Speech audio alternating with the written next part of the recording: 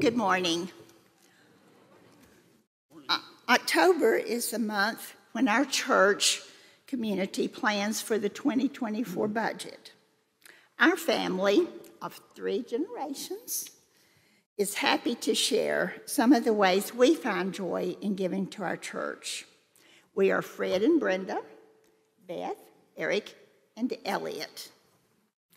We joined First Baptist 42 years ago and immediately began participating in the myriad of programs and activities that First Baptist offered. One of the ways we participate is by tithing.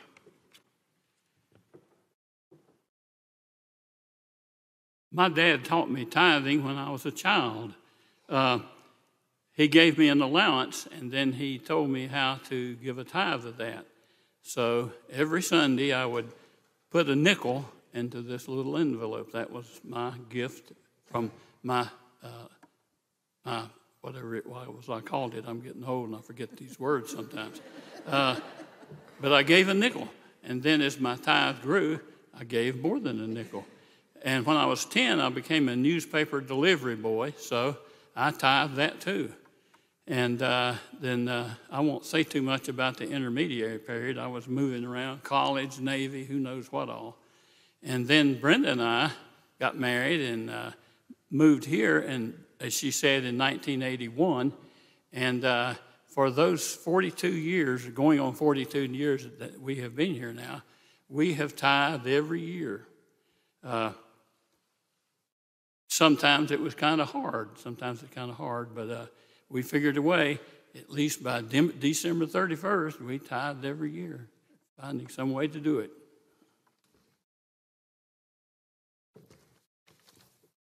There's so many aspects of this church that give us joy. 3 minutes is not long enough. But one of the things that I find joy in is that we have a pastor who challenges us to seek God's way in the world and find ways of living that out in our community, welcoming all people, working for peace, justice, and reconciliation. I'm very grateful that Amy, Casey, and Laura do the same for our children and youth.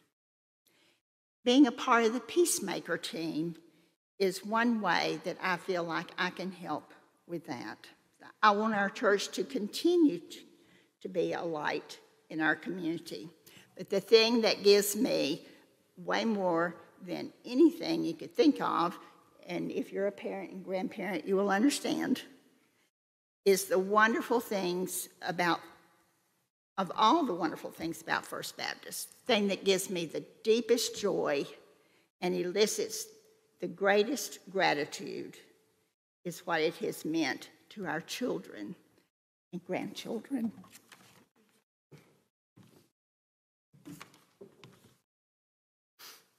Eric and I grew up in this church.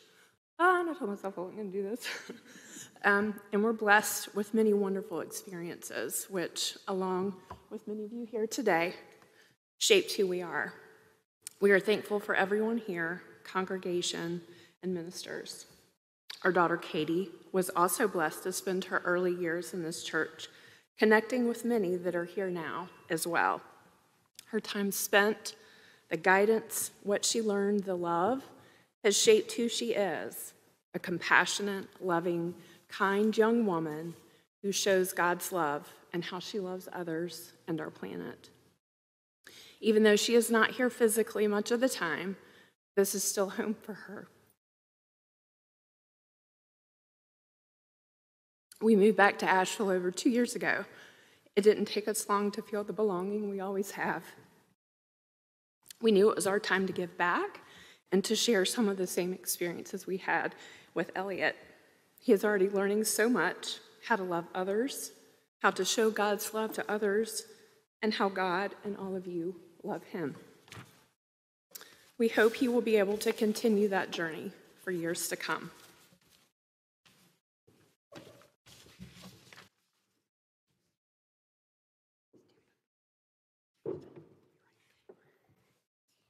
I really have fun in Sunday school, choir, and agape kids. I am thankful for all my teachers and friends here.